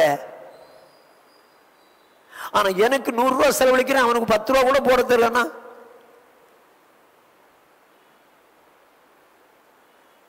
ஆனா ரொம்ப மோசங்க உலகம். பிச்சைக்காரங்கிட்டே பிச்சை எடுக்கிற ஆட்கள் நம்ம ஆட்கள் தான். இவன் பாத்திரத்தில் வச்சிருப்பான், ஏய் காயின் வச்சிருக்கியா? 1 ரூபா 2 ரூபா காயின், 1 ரூபா காயின்லாம் வச்சிருக்கியா? ஆமா சாமி வச்சிருக்கேன். 2 ரூபாய் போட்டு 1 ரூபா எடுத்துருவானே. பிச்சைக்காரங்கிட்டே பிச்சை எடுக்கிறவன் தான். ஐயோ ஐயோ, எங்க பணம் இப்போ நம்ம கர்த்தர் ஆசீர்வதிச்சிருக்காரு. சரிங்க, அவனுக்கு ஒரு 100 ரூபா கொடுக்கறது. கொடுத்தா என்னவா? 100 ரூபா கொடுக்கணுமாக்கும். எங்க நீங்க தருத்தர் ஆகணுங்க. பணம் கொடுக்கணும். கொடுக்க என்ன பண்ணுவீங்க? ஐயோ ஐயோ, இப்படி சொல்லி கொடுக்குறாருன்றீங்களா? பரலோக ராஜ்யம் போகணும்னா நான் சொல்லலப்பா, வேதம் என்ன சொல்றது? தரித்திரர் ஆகிய. அப்ப பிச்சை கொடுக்கணும், பிச்சை கொடுக்கணும். பிச்சை கொடுக்கணும் இல்ல, பிச்சை கொடுக்கணும். அப்படின்னா தேவன் படைத்த மனுஷன் பாவம், அவன் கஷ்டப்படுறான், நம்மளால முடிஞ்சதுக்கு செய்வோம் அப்படின்னு செஞ்சிருங்க. நல்லாவே செய்யுங்க, சந்தோஷமா செய்யுங்க. நம்ம காசு போகணும், தருத்துறான பரவாயில்ல, போ குறைஞ்சு போனா பரவாயில்ல அப்படின்னு நினைக்கலையே. ரைட், பிச்சை கொடுக்கணும். First point. ரெண்டாவது லூக்கா 16வது அதிகாரம் 9வது வசனம். நான் உங்களுக்கு சொல்லுகிறேன், நீங்கள் மாளும்போது உங்களை நித்தியமான வீடுகளிலே ஏற்றுக்கொள்வார் உண்டாகும்படி அநீதியான உலக பொருளால் உங்களுக்கு சிநேகிதரை சம்பாதியுங்கள். அப்படின்னு அர்த்தம் என்ன? உங்களை நிலையான வீட்டில் உங்களை ஏற்றுக்கொள்வார் முன்பாகும்படி அநீதியான உலக பொருளினால் சிநேகிதனை சம்பாதிக்கும். அப்படின்னு அர்த்தம் என்ன?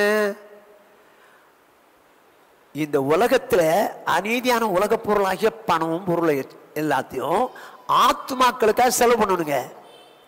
ஆத்மாக்களுக்காக செலவு பண்ணணும்.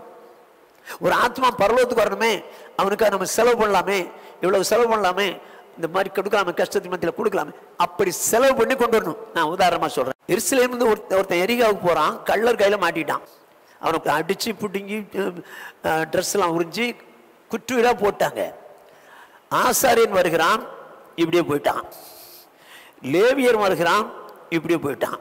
சமாரியன் ஒருவன் பிரயாணமாய் வருகிறான். அவன் எங்கேயோ போறதுக்கு பிரயாணமா வருகிறான். அவனுக்காக பணமோ பொருளோ வச்சிருக்கிறான். இவனை பார்த்த உடனே என்ன செய்யறான்?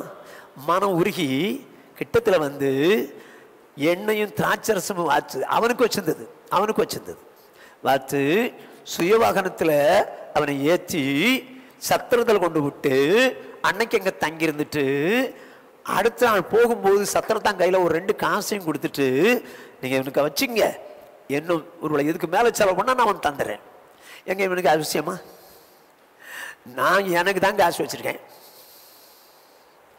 எனக்கு தான் பொருள் வச்சிருக்கேன், நான் ஊருக்கு போயிட்டுருக்கேன், இவங்கன்னு கொடுத்து போயிட்டா அங்கே எப்படி அப்படின்னு அவன் யோசிக்கல. அவன் என்ன பண்றான்?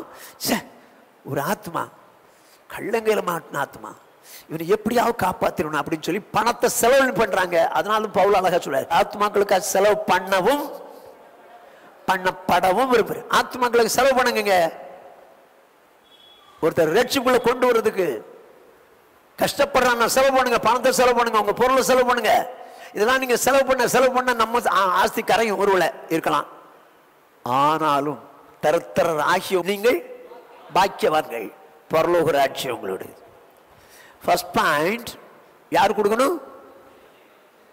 தருத்தருக்கு. ரெண்டாவது ஆத்மாக்களுக்காக செலவு பண்ணும், ரட்சிப்புக்காக, அந்த ஆத்மாக்களோட ரட்சிப்புக்காக செலவு பண்ணும். மூன்றாவதாக ரோமர்கள் 12வது அதிகாரம் 13வது வசனம், பரிசுத்தவான்களுடைய குறைவில் அவர்களுக்கு உதவி செய்யுங்கள். ஓஹோ, பரிசுத்தவான்கள் குறைபட்டிருக்கிறதை கண்டால் அவர்களுக்கு உதவி செய்யணும். பரிசுத்தவான்களுடைய குறைவில் அவர்களுக்கு உதவி செய்யுங்கள். அப்படின்னா நம்மகிட்ட காசு இருக்கு, அவங்க குறைஞ்சிருக்கிறாங்க. அவங்க சூழ்நிலை பார்த்து நம்ம என்ன செய்யணுமா? ஐயோ அவனுக்கு கொடுத்தா நம்ம காசு கரைஞ்சு போயிருமே. தருத்தர் ஆகிய நீங்கள் பாக்கியவான்கள்.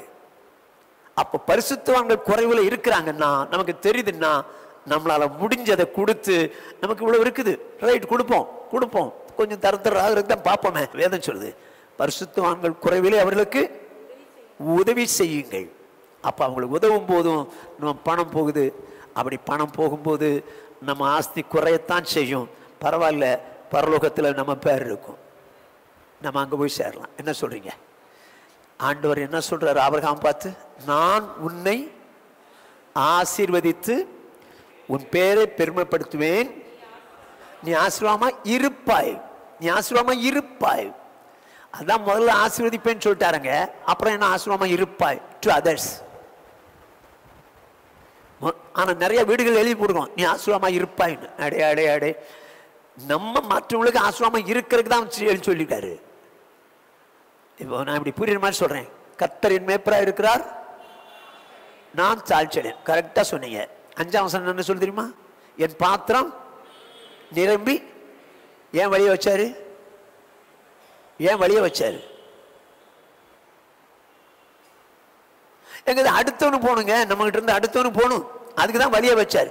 நம்ம என்ன பண்ணுவோம்? டம்ளர்ல கொண்டு போய் ஆசீர்வாதத்தை பிடிப்போம், நிரம்பி வழிஞ்சோடனே செம்பு கொண்டு போவோம், செம்பு பிடிப்போம், செம்புல வழிஞ்ச உடனே குண்டா வைப்போம், குண்டா வழிஞ்ச உடனே அண்டா வைப்போம். போற எல்லாம் நமக்கு தாண்டா. போங்கப்பா. என்ன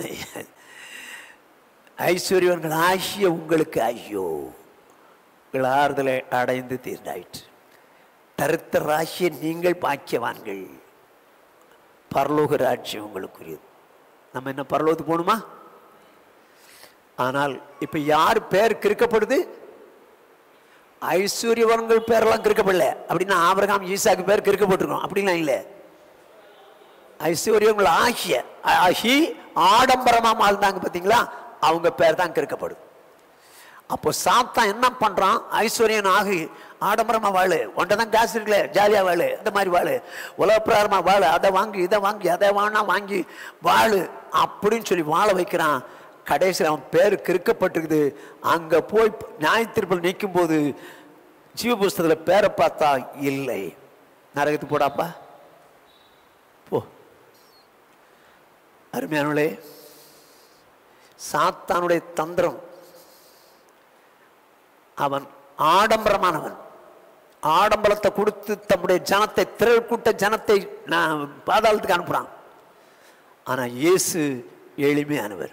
இயேசுவை போல எளிமையா வாழ்ந்துட்டு பரலோக ராஜ்யம் போவோம். இயேசு சீக்கிரம் வரப்போகிறார். ஆமென், ஹல்லேலூயா. நம்ம பேர் ஜீவ புஸ்தகத்தில் எடுக்கப்படாதபடிக்கு ஐஸ்வர்யன் ஆக வேண்டும் என்று பிரயாசப்படாமல் தரித்திராகத்தக்கதாய் நம்ம வாழ்க்கையில் நம்மளால முடிஞ்சதை எவ்வளவுலாம் செலவு பண்ணுமோ செலவு பண்றதுக்கு கர்த்தர் நமக்கு உதவி செய்வாராக. அதோடு மாத்திரமல்ல, என் ஆண்டவர் வரும்போது அவரை சந்திக்கிற அளவுக்கு கர்த்தர் நம்மை காப்பாராக. நம்ம பேர் ஜீவ புஸ்தகத்தில் கிறுக்கப்படக்கூடாது அப்படி காப்பாராக. எல்லாரும் முழங்கால் படிவோம், எல்லாரும் முழங்கால் படிவோம். ஜாஷுவா ஜெபிக்க போறாரு, எல்லாரும் முழங்கால் படிடுவோம்.